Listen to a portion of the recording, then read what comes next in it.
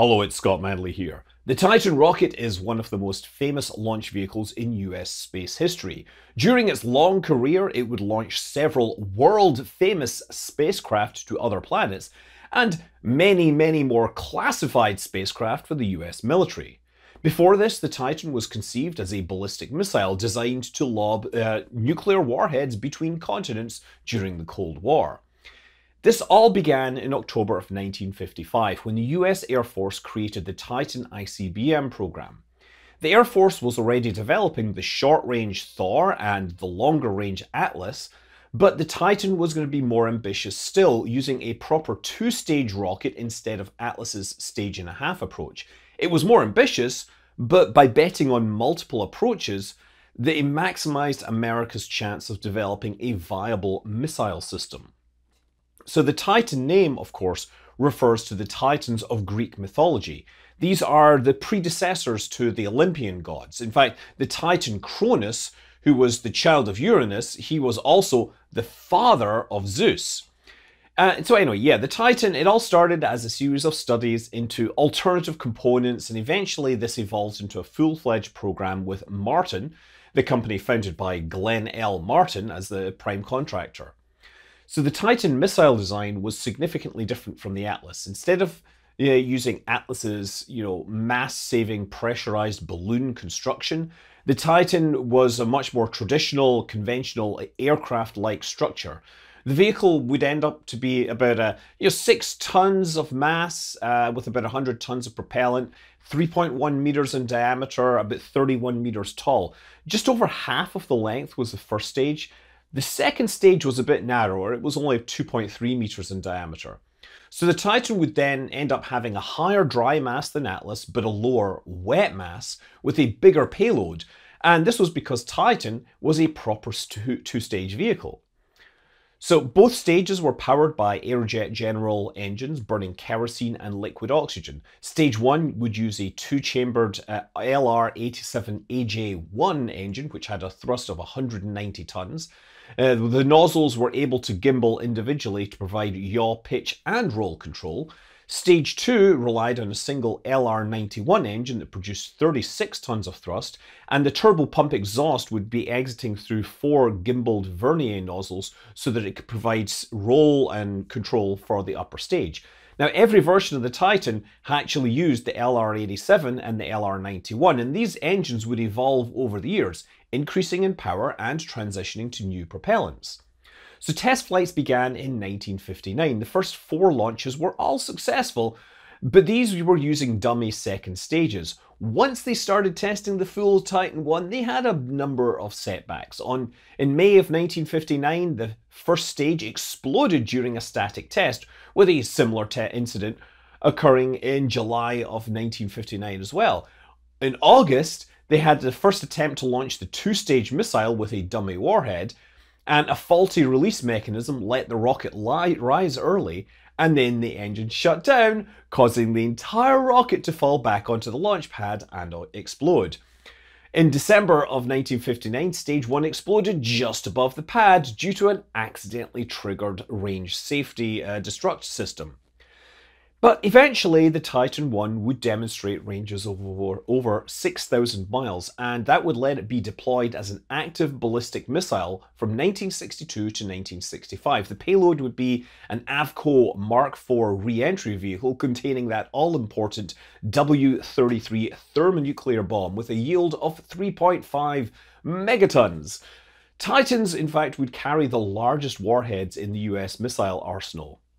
So the Titan was the first ICBM to be deployed in underground silos, but the limited technology of the era did leave it poorly suited to the role. The Titan 1 used cryogenic propellants, and so it needed to be loaded just before launch, and that took about 15 minutes. Then it would be raised above the ground for the launch, and that would take another 7 minutes to go up.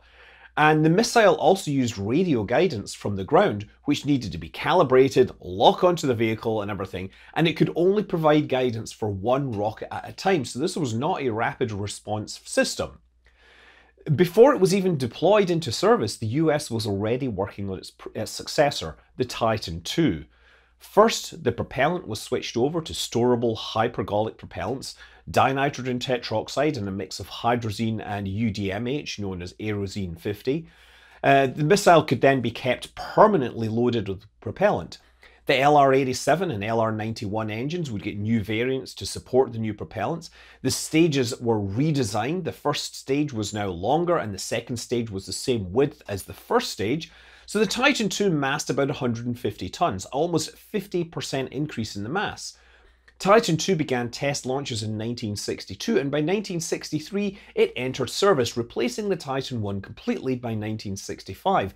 And the Titan II would continue to operate as an ICBM in the US arsenal until 1987. Now, while the early Thor and Atlas missiles would be repurposed as space launch vehicles, the Titan I never had this honor, and all of those were eventually retired and scrapped. I think there's one in a museum. The Titan's evolution to become a space launch vehicle would start with Gemini, or Gemini as they said. In collaboration with NASA, the Gemini launch vehicle was a modestly enhanced version of the Titan II. It carried a little more fuel in the first and second stages. It had a whole lot of new avionics and sensors, redundant systems, and of course, a human-rated spacecraft on top. It would launch 12 times from 1964 to 1966, 10 of those with crew on board. Around the same time, the Titan III debuted, turning Titan into a proper launch vehicle. The structure was strengthened to handle higher loads from the upper stages and side-mounted boosters. There was a bit more room again for propellant, and some of the missile hardware like retro rockets and the onboard inertial guidance were removed to make room for the ground-based guidance. Now, the first version to fly was the Titan IIIA, and this was more a test bed. It added a new third stage called the Trans stage. This was powered by a pair of AJ-10-138 engines, and it massed about 12.5 tons when fueled. This was intended to enable Titan to launch geostationary satellites. So the Titan IIIA was like a short-lived test vehicle, basically to test the Trans stage. It launched 4 times in 1964 and 1965, with 3 of those attempts actually being successful. 1965 saw the debut of the Titan IIIC, and this was the first operational Titan with the Trans stage. This also added a pair of large US 1205 solid rocket motors. These are 226 ton motors, more than the Titan core, and with the Trans stage, the entire stack would mass over 600 tons. At launch, only the boosters would light. They would provide thrust vectoring through liquid injection into the nozzle, and after about 115 seconds, they would begin their burnout, and the core stage would light and the boosters would separate. So this would be the most powerful launcher available to the US military, able to put 3 tons into geostationary orbit, and it would fly on into the 1980s, putting super secret payloads into geostationary orbit. The Titan IIIB actually came later than the 3C. It was in 1966. Because lexical ordering of names rarely has any influence on their development schedules. The 3B, instead of the Trans stage, it used the Agena D as the third stage, and this would launch from Vandenberg to put the KH-8 Gambit reconnaissance satellites into orbit. The Titan would replace the Atlas and the Thor, which had previously been doing these duties with the smaller keyhole satellites. So the next variant would be the 3D, and that was basically a 3C, but they removed the Trans stage, and this was primarily used from Vandenberg to launch heavier payloads like the KH-9 and the KH-11 satellites into polar orbit, and this would live from about 1971 to 1982. Now the 3M, that was never actually flown, but it was important to the development. The M was for manned. It would be the launch vehicle that the Air Force wanted to use for their manned orbiting laboratory program. Spy satellites were pretty dumb at the time, and they had a habit of taking photos of clouds rather than interesting things on the ground. So the manned orbiting laboratory would put a crew on a space station with a big camera to take images, not only allowing them to avoid the clouds, but also to make snap decisions to capture other important things they might see in the process. So the 3M stretched the core and the boosters, with the core tipping the scales now at 180 tons and each 7-segment booster now 320 tons. The enlarged core would be used to upgrade the 3B, so the base 3B was now the 23B and the 24B with an enlarged core stage. And this was introduced in 1971, and the same year also saw the 33B and the 34B, which were used a larger fairing for payloads that needed it. So the 34B would be used up until 1987, still carrying those KH-8 photo reconnaissance satellites that still had to return film to Earth for development and analysis. But one of the most important versions of the Titan III was the Titan IIIe, also known as Titan Centaur, and that replaced the Transstage with the higher performance Centaur. This would launch 6 historic scientific payloads: Helios A and B, Viking 1 and 2, and of course Voyager 1 and 2. They could also use a Star 37 stage on top of the Centaur for Helios and Voyager launches to get even higher departure velocities. And of course, if you've seen the video of Michael Burke making his announcement timed to a rocket launch, that was a Voyager launch in a Titan. So anyway, now we get to the 1980s. While the space shuttle wanted to show that it could do all that military stuff, the Titan delivers a new and more performance version, the 34D. It used the larger core stages from the 34B, but it paired them with new 6-segment solid boosters rather than the 5-segment on the previous Titan IIIs. Generally, the East Coast flights were to geostationary payloads, which also required the Transstage, but the West Coast flights were to low polar orbits and they didn't have the third stage. So now, late 1980s, the Titan II missiles are being decommissioned, and some of these 20-year-old missiles were then converted into Titan II 23G launch vehicles, now by Martin Marietta. The avionics were upgraded, payload adapters were added, and an optional Star 37 third stage was integrated, and they made 13 launches with this, all from Vandenberg, carrying payloads for the Air Force, NASA, NOAA. Like Clementine was one of the missions launched by this. It was a collaboration between the Strategic Defense Initiative and NASA, putting sensors in deep space to test their operation and using those sensors to investigate the moon. The Titan II 23G would continue to operate, and it would make its last launch in 2003, 40 years after the Titan II's first flight. Also at the end of the 80s, we had Commercial Titan, or CT3. This is a variant developed to deliver commercial satellites to geostationary orbit.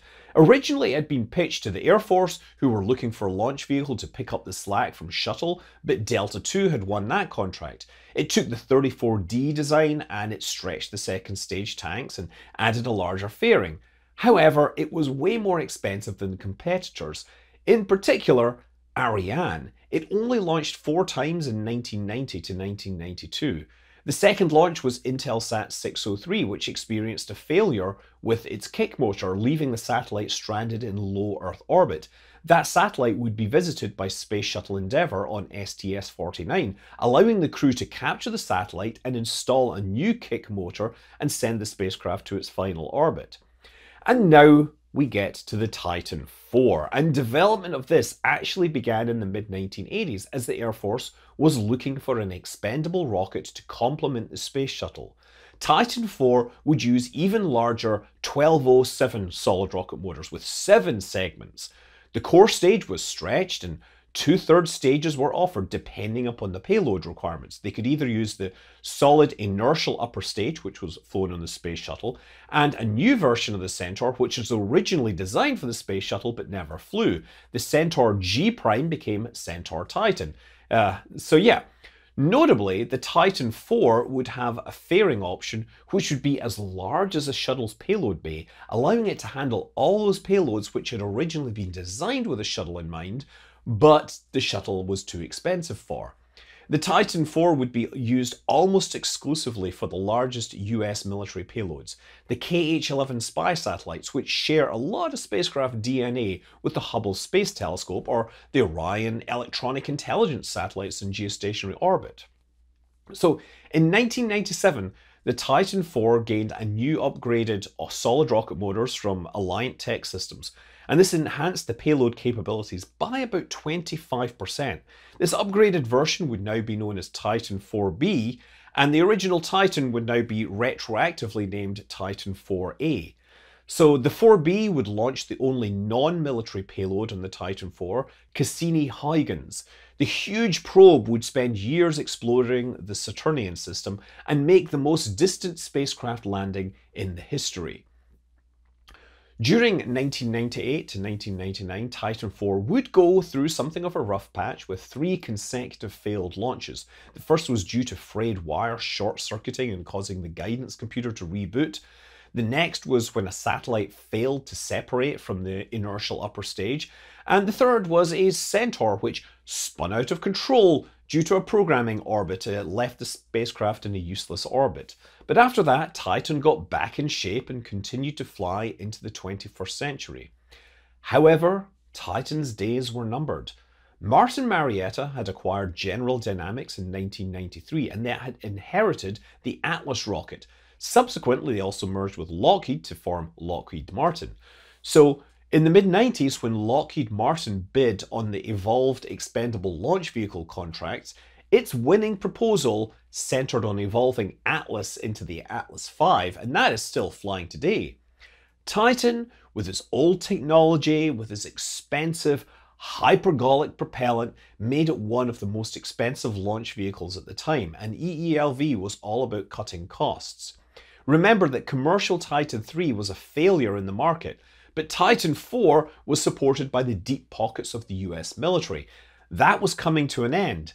So Atlas V, which was proposed, had a lower payload capabilities than the Titan, but at the time the Atlas designers were still talking about Atlas V Heavy in their roadmap, where they would basically take 3 Atlas V cores and bond them together to make a bigger rocket.